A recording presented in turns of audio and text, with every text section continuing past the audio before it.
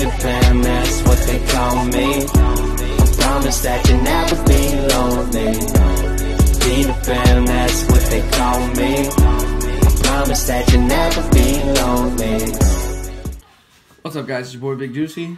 It's your boy Damiens. And today, it's all about this man and how thankful we are that he served for this great country. So we're gonna talk about. We're gonna try to keep this short about my military experience. So he doesn't like talking about it. First of all, I don't. Cause I never went over like to Iraq and shit. I never saw like war. So there's people like that have seen it, and but you've seen a little. Yeah, I've seen a little, just not a lot. But I don't know, like I was fresh out of high school, 18, didn't know what I wanted to do with my life, and I talked to my parents because my grandpas, they served, and so I talked to my mom and dad about it, and they're like, yeah, go ahead, it sounds like a good choice path for you. So I joined the Army. You know, worst mistake you could have done. No, it's not worse, but there's a lot to do before you get in there. Like you have to go take your ASFAB and go to MEPS and do all this other shit before you can become what you want to become. Like growing up, I wanted to be a police officer, so I went in as a 31 Bravo military police. So I went in, and first you just go to your basic training, right? It's everybody. You got, your mechanics. Everybody's together just for their basic training. And I remember going up to Lansing, and they're all happy, fun, joy. There was like 6 of us. Well, then we all wake up, get to the hotel, start eating our breakfast, and they're like, yeah, let's go to the plains. So I went to Fort Leonard Wood for my basic and AIT. But we flew, right? We flew there, and then we go in. They're all still fucking, hey, how you doing? Doing great. Well, we went in that night. We flew there, slept that night, and then next morning, totally fucking different world. It went from like being your best friend to I'm gonna shove fucking. Because they're trying to tear you down and build you back up the way exactly. to their standards. Yeah. So like, they want to pretty much remold the person you are. Right. But we wake up, and I remember fucking just pots and pans, bing, bing, bing, bing, bing, get the fuck up, all this other shit, and we all get up. We're all getting up, and then we go to get our haircuts. And at this time, I don't know, like Justin Bieber style hair, I guess. But we go in, we're all lined up. Fuck, I had like patches here, not a very good haircut. But we run through all that, get all our gear, all this, and then we're getting these things, they call them cattle trucks. It's literally a fucking... It's a cattle car. Yeah. Like, put your horses and stuff in with just seats. And I remember just sitting there, of course, they're all like, look down, don't look at us. We're all looking down at our rucks and shit, all scared as hell, We're all 18. There are some older people in their 30s. Really? Yeah.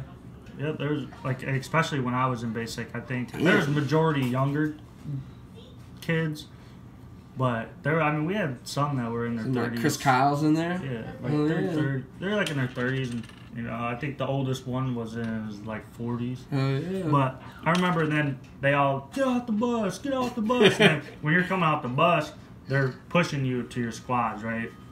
Or your platoons. You're going platoon 1, platoon 3, platoon 2. Okay. And I got put into platoon 1, and I just remember fucking they're in your face, like literally spitting and shit, right? It's just spitting, and they're called red phase. Your first 2 weeks are called red phase. It's like the worst phase could be because they're breaking you. They're breaking they're you down. supposed to. Yeah, and it's like, I don't know, they're breaking me down and shit, and I don't know, it was a fun experience, I'm not gonna lie. I think everybody should join the military, because it does change you, personally. You still do shit to this fucking day, yeah, OCD. Exactly, I mean, like, because they want you to keep your bunk organized, all your shit nicely folded up, and it's still stuck with me today. Like, I can't, like, I walk into people's houses if their picture frame's crooked, I go fix it because it bothers the piss. I know he does that at my house all the time. I do it at my girlfriend's mom's. I do it at everybody's. But he does it everywhere. the first 2 weeks are horrible, man. Like, I don't know. Like, you go in and the first night we fell asleep. I remember falling asleep for like maybe an hour, and they come in and start making us do push-ups, sit-ups, and all this other shit. No shit. And then like shower time during red phase, it's literally a line of people. You walk in, there's 6 different shower heads. First one, get a little soap. Second one, get a little bit more water. Third one, put fucking soap on you. Fourth one, rinse off. Fifth one, rinse off. You out. Like you're just going like a conveyor belt. Damn. And I remember going to chow. Like we had only a certain amount of time to eat. Like I still do it today. I eat fast. Yeah, he does. Like I'll finish my whole meal before my girlfriend gets her pork chop done. You know. Even on her plate. Yeah. And that's just, it just stuck with me. Tell him the story about the shovel. Alright, so I went there during winter, and we got woke up at like 2, 3 o'clock in the morning, first snowfall, and they have free labor. People like me. So we go out, and I'm cold, fucking freezing, and I'm like, I don't want to shovel snow, so I like, way the back of the line. Like, if I don't get a snow shovel, I don't have to shovel. I was wrong. So I didn't get a snow shovel. There's like 4 of us, and Joe Sergeant, he's like, you need to go to chow, get a fucking spoon. A fucking spoon, dude. So what do? I'm fucking out there with a little plastic spork, shoveling fucking snow. Bro, come on. Ever since that day, I'm first in that line to get a fucking snow shovel. I mean, bro. But I mean, like, people will tell you their experiences are different. Like, I don't know. I kind of liked it. I like the structure of it. You know. Oh, the gas chamber too. Oh yeah, the gas chamber. That was fun. No, like, like they go in, they light it. You got your gas mask on. The first thing you start feeling is your neck burning. Cause I seen pictures of it. You were showing me. Like you get your neck starts burning. Then they're like, take it off.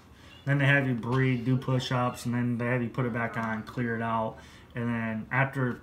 Everybody in the whole line's got to do it with you. Like, you go in, like, groups of, like, 6. So, if that one person doesn't get their mask on right, the whole other 5 are suffering the consequences. Because they're trying to build that team. Fuck. But I remember coming out just snot rolling, coughing, puking. Well, it's gas, ain't it? It's mustard gas or something? Oh, I mean, it's not. Mustard gas, no. It's kind of like tear gas, I would gas, say. okay. But that shit's fucking nuts, dude. Like, everybody will tell you. What were you thinking, though, during that? What? Oh, I was going to die. You were going to die, you thought? Because, like, till you take your mask off, like, you breathe, your whole throat's on fire, your lungs are on fire, and you're coughing like that. And fucking... Could you breathe? Bad. Yeah, I mean, you can breathe, but it's kind of like that pepper. Oh, okay. Like, you're breathing that hotness in, dude, but that it's sucks. 10 times worse. Fuck that. You know? There you go. There you go. But it's like 10 times worse. But like, I don't know. Like I went to. It's fucking horrible. Get a spoon. It is. It's like, But that's I was thinking a metal spoon, and when he told me the fucking plastic spork, like, I was different, like, oh, fuck. There's different times. Like like I remember our first. I'm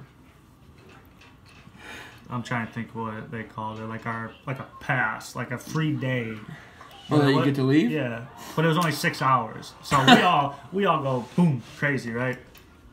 Where'd you go? Oh, another thing is when I went in, I had a drill sergeant that's like a town over from us that I used to hang out with and party back when I was in high school. So me and him came really close. Really?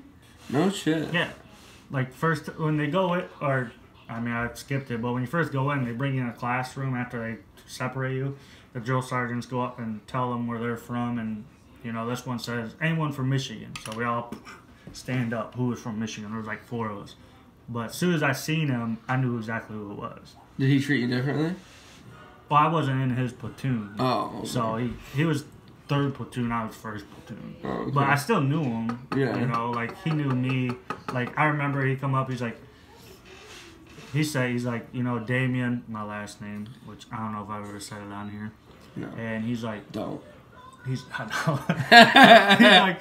like, he's like, so we got ourselves a Jonesville comment. And I was like, he's like, you know who I am? I'm like, yes, drill sergeant. And you always have to say yes, drill sergeant, or no, drill sergeant. Like before you even say any, like if you say a sentence, better be a drill sergeant at the end of it. If not, you're getting smoked. But we all go out in our pass, right? And as I'm walking out, this drill sergeant I was close with, he's like, don't eat a lot of junk food. Everybody's going to go do it. He's like, because when we come back, we're going to smoke the shit out of you. And everybody's going to be throwing up. So I went out and bought like a new phone, some Christmas presents. It was around that time for my family, and I ate Chinese. That's it. I had a little thing of Chinese. Everybody else, like my battle buddy and shit, they're scuffing down candy bars, energy drinks. I mean, eating Chinese, going to this place, eating buffalo chicken, going over here. What the fuck? I mean, eating a shit because you don't get this kind of food.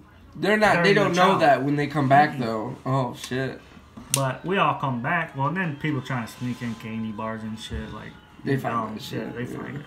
But I remember coming back, and as soon as we come back, we're all in formation, and they're all like, oh, yeah, you know, y'all can go inside. And then, of course, drill sergeant, the one who's an asshole, he's like, oh, no. He's like, 8-count push-up, which is a horrible push-up. And I remember just doing them for days, and then like everybody around me's puking their guts out. I mean, just burp. And they're all. How did you not puke? Because when you see people puke, you puke. Like that one time I puked. Yeah. I don't know. I didn't puke, but it's just like the sense of, because I listened. I don't know. I guess. Well, he was a friend and was like, "Hey, don't." And do I mean, that. I told people about it. Like, I'm like, we're gonna get smoked when we get back. They're like, nah, it's a free day. It's a free day. Nah, it ain't free. But you know, and then it's like, I remember one guy, he somehow smuggled tobacco in. No shit. Well, they found it, and no one would confess to it because it was hidden up in the bathrooms. Well, we all knew who it was, but we're not gonna rat each other out. But we took care of. After our smoking out in the rubber tire pit, us as a platoon handled that one guy. What'd you do? I can't do it. Yeah, you can. No, I can't. Yeah, you can. Oh, we just beat him with soap. Soap? Okay, Yeah, soap. sock, you know. Yeah. That's what they do in prison. It's consequences. Yeah, bro. dude. Like, you're not gonna man up to your own shit. Yeah. You shouldn't have got in trouble because you guys were a team and didn't snitch on them. Exactly, yeah. Yeah, fuck them. Like you should have been a man and been like, that's mine, and then you would have been the only one getting smoked. Right. But no, you got, 40 other dudes out here in fucking, like I went out in just shorts, and because I thought we were all just getting a talking to, but nope.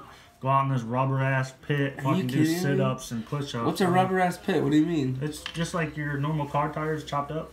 Yeah. Like little rubber chunks. Yeah. That's all it is. And it's a pit? Yeah, it's like a big ass. And you gotta do shit in it? Yeah. Dude, that sounds horrible. Like we used to do our hand-to-hand combat into it. That's horrible. Like wrestling. Why? Just where they did it. It's fucking horrible. I mean, like it don't have like the wires and I mean, some of them do, but right. But like I don't know, like people's military experiences are different. Like I recommend people joining. Like it was, like I did 4 years and you've already said that. I know, but it's like I recommend because I had a good. I mean, I might have had a good time, but you had a decent amount of time to do it again. Yeah, I would. Like if they called me up and say, "Hey, Damien, you want to rejoin?" I probably would, because I mean, keep you out of trouble. Yeah, yes. You might gain some weight back. Yeah, I mean, yeah, that's another thing. Like I went in weighing like 100 pounds, like soaking wet. I came out weighing 165. Like I gained 65 pounds. Just pure muscle. Mm-hmm. I remember when we worked out, I couldn't get him past 150. Yeah, but I was also like you're on a strict schedule every day. Like right. You wake up, you go to chow, you go to work, then you go to your classes, and then pretty much just learn about like AIT, learn about your MOS. Like I learned about police shit. Right. And then I became a police officer when I got stationed in Fort Leonard. Right. So, I mean, I learned about the law. Like, that's another thing. Military law and civilian law, totally different. See, I don't know how they justify that shit. It's like their own society. Yeah, exactly. It's kind of like we have, like, our United States laws, but then we have our Michigan laws. Right. So it's kind of like we have our military. So military trumps federal. I wouldn't say that, but they're just way strict on their set of laws. Okay. But, I mean, like another... You got any more stories? No. I do. No, I'm not talking about it. I don't care what you say. I'm going to say it. Can I tell it? I guess. I'm going to tell it. So listen, he doesn't like talking about this, but I'm going to get shit when this camera gets turned off. But I don't care. But there's this story. We're leaving it for last because it's the most tragic thing probably a person will see and that he saw pretty much. He was roadside bombed, I will tell you that. And he was upside down and shit. I don't know. Alright, I'll tell it. Fuck it. Okay. Alright. So... He does not like talking about this. Alright, we're stationed somewhere. I'm not going to tell you where. Yeah, you can't. Don't say that. You can't say that. Well, we're stationed somewhere and we still let locals come in. Because, I don't know, we weren't in a very hostile environment, I should say. Right. But we always had these group of kids come in and shit and play soccer with us every day. Like, after I got done doing my watchtower shit, I either went surfing or went and fucking played soccer with these kids. Like, a bunch of us did. Because it wasn't that hostile there. It was pretty much a prison. I was pretty much prison guard. So you were like a prison guard? Yep. Yeah. But these towelheads, I guess I'll say. Terrorist. Okay, ISIS, They use these kids as a pawn and a tool. Which is what they're known for. But at this particular day, I wasn't out there. I was at work when this happened. But they pretty much put a bomb in a kid's So, belly. no, you said one day you went to go play soccer with him and he didn't show up. Yeah, he didn't show up. He didn't show up for like a couple days. Like this one kid that always came. And you said he came every day for like a year straight. Yeah. Like you knew the exact time he was going to come. He came every day and shit, but he just quit coming. And then you said you were worried. Yeah, I was worried. And then one day you got a call. Yeah, I got a call and pretty much he came in with a bomb inserted in his stomach. And I was at work and he ended up... I don't think he killed anybody, but he injured like 3 or 4 soldiers. But crazy, that's like that's the thing. Like, you wouldn't think people would do that, especially the kids. That's why they want. That's what they expect you not to think that. That's why. But they send them in there probably for like intelligence and like like. But it's just like who's like they're probably trying to get like a big person. I tell you, after that happened, like. Lockdown 24/7. Like, we didn't let no one in. Hell no. But I just remember, like, work was, I don't know, I'm not saying it was easy, but it's pretty much like your 9-to-5 job. Like, I went. It's not very stressful, physical. Yeah, it's not. Like, I did prison shit. Right.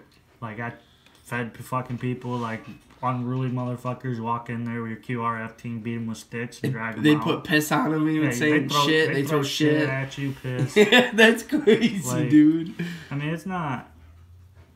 I mean, I guess it's kind of like a normal prison guard here where we live. They get piss and shit thrown at them. Right. But, like, ours are terrorists, I guess. Right. Yours are like a little more wards of America, like American prisoners. But it's like, I don't know, that story I really don't like talking about. It's something just because it involves a kid, I guess. Well, that's one of the stories that has given him PTSD. Yeah, I mean. But the other story, I mean, he doesn't mind talking about this. Was the roadside bomber? Oh yeah, when the guy like his truck was like fucking 20 feet in the air, like it's the whole road. He said you could see the whole fucking road, like just boom. Like it looked like Godzilla coming out. It was like, I don't know. It was like weird. What were you even fucking thinking when you were in that Humvee? Well, like that's the thing. Like that's all it was. It was just the one bomb. There was like no gunfight after, nothing like that. But, right. It was just an ID. It was just the one. Yeah, it was just the one ID. Like. But you said it took your truck out, the truck behind it out. It was a big one. Like. Yeah. It was big. Like we were in a 3 convoy. 3-man convoy. Yeah. It hit the middle one, which I was in the front one. But just the force of it. It flipped you. It flipped us. It pretty much demolished the fucking middle one. No one was killed. I mean, some were injured, but no one was killed. And then the back one, he was just a little if he was probably like 3 more feet ahead, he'd have got it. See, this is why I don't understand when you say you never saw combat, because that's combat to me. To a civilian that doesn't, that's combat. To me, combat's like firefights. I understand, but like, to people that's going to watch this video, that's combat, because they don't know no different. You see what I'm saying? I guess, but like to me, combat's like firefights. You're scarred. He's scarred to this day still about this shit. Like, I mean, this is another thing you guys should understand. Like, just him saying this shit, we do this for you guys, you know? Like, we want you guys to be closer to us. I have other friends and family that have been in there. Like, I have one family member. She's been in there since she's 18, and that's what she knows. Like, I don't know how many tours, like, because she can't adjust the civilian world. So she just keeps. So how was that when you come out? How'd you? What's the first thing you did? Like when I came back home. Yeah, what was the first thing I did? Got McDonald's. McDonald's, really? As soon as I got off the plane. I mean, because you don't have that luxury food. You don't get that shit. Like, if you want to get food, you walk out to the street vendors out there and pray to God you're not eating fucking dog or cat or rats. Dude, that's like, fucking nasty. Because there you just got your normal, like, mess out chow, like, chow, like, scoop of fucking wannabe meatloaf. Ew, dude, this shit's nasty. But, yeah, first thing I did when I came home was cheeseburger. What are the MREs that? Oh, that's a challenge we should do, an MRE challenge. I like MREs, they're good. So if you guys want to see us do an MRE challenge, make sure this video gets at least 20 likes. We'll do 20? Yeah, we'll do 20. We'll do 20 likes and we'll do an MRE challenge together. I like them. They're good. Like, there's some people that say they're nasty. I like the jalapeno cheese and crackers. See, and that's them are my favorite. Like, I don't know. There's certain ones I won't eat, like the pork chop. I won't eat it. Really? Yeah, it's like a gray, flabby piece of fucking meat. I've seen that's another the lasagna thing. ones. Yeah. See, a lot of the pasta ones are really good. Like really? The panini pasta. They don't look good. The spicy panini pasta. Dude. I love that one. But they have this like really killer fucking pound cakes that are in there sometimes. They have one my buddy tried to get me to eat was what do you call it? It was the protein bar that was in it. Oh yeah, dude, fucking the nastiest thing ever. But the funny thing is like they've had milk. There's milkshake ones in them. Milkshake. There's strawberry milkshakes in them. Nasty. How did you eat that? Did you like really the worst part like the crackers. I never ate the crackers. Love crackers and the jalapeno cheese. That was my favorite when he got me to eat. I like the peanut. I used to keep the peanut butter. I didn't eat the crackers. Like their bread. The bread is like an inch thick. Yeah, it's thick bread, but it's so dense. It looks like Texas toast. Yeah, but it's dense. It's really dense. It's like fucking a rock. But yeah, I don't know. Like there's times where when I was in the military, like there are like certain parts like you miss about the civilian world, like maybe your freedom. But at the same time, like I would recommend everybody, if you have the willpower and the strength, the heart. It's all about heart. Yeah, right? I would recommend it. Join it. Yeah. Join the military. Join any branch. But do it if you want to do it. Don't do it for money. Yeah. Don't do it for. Yeah, do it like if you want to better yourself. Because I've heard of some people joining just to have a career. Like one of my buddies joined and they had a kid as soon as they got on base because you get extra money a month. Or if you get married, you get extra money. You get separate leave and shit. But like, there's a lot of people that get married when they join too. Yeah, because they get separation pay. Yeah, exactly. Oh, thank you, baby. But then there's people that join for college because the military pays your fucking college. There's a lot of them like that. That's like a lot of. But they join like the pussy part of the military, like National Guard. Yeah, like I mean, it's not a pussy, whatever. But it's not. It's a cop out. I think if I wanted to join the military, which I do, but I never could because I weigh too much, I'd have to drop like 200 fucking pounds. Straight Navy. But yeah, a lot of people that go hard. I want to see all the combat in the world. Yeah. Ones that go the National Guard route, they usually go for the college and stuff. Like they do 1 week which in a month, is smart 2 to weeks. do it. It is. They pay for it. Exactly. They'll pay everything. Dime. So I mean, it's not a dumb. It's just. It's not dumb. I mean, you're sort of using the military to get a free education. But I mean, as long as you do your time, who really cares? Yeah, but that's the thing though, is when they do that route. When they do that route with the National Guard, they sign bigger contracts. Right. Like they sign like a 6x4, six active, 4 inactive. Right. But their active is 1 week in a month, 2 weeks in the summer. Yeah. But there are times like if we like your National Guard will get called for like riots and shit. But They'll get called for riots and shit on stateside, like New Orleans, like the hurricane came through. They'll go and help relieve shit like that. Right. But I'm probably like, I don't know, like to me the National Guard, it's I mean it's the same, but it's not the same. Like the structure is totally different. Hey, you're fine. But hope you guys enjoyed this video. Like you said, it's a little sensitive topic for us. Well, him, not me, but and I've helped him through his PTSD. I mean, that shit's no joke. If you guys know people that have it, get them help. It's nothing to fuck with. Yeah, exactly. Go to your VAs. I know everybody hates them. Hey, you need to do it. If you need help, go get help. And if you guys have any military experience or stories, comment down below. We would love to hear them. I know he would love to hear them. Every time we're in Walmart or something or a store and he sees somebody, he always goes up, thanks them for their service, which I do too. But he wants to hear their stories. Yeah, I like hearing like but, World War II veteran stories. Oh yeah, stuff dude, like that shit's awesome. But there's, I don't know. There's some people that don't talk about it at all, which I understand. Oh yeah, it's not a touchy subject, but it's your boy Big Juicy. It's your boy Damiens. Thank you guys. Love his kid. Peace. Oh, say bye. Say bye. Say bye. Oh, that was so cute. It's not cutting. Oh shit. Say bye. Say bye. Bye. Say bye, YouTube.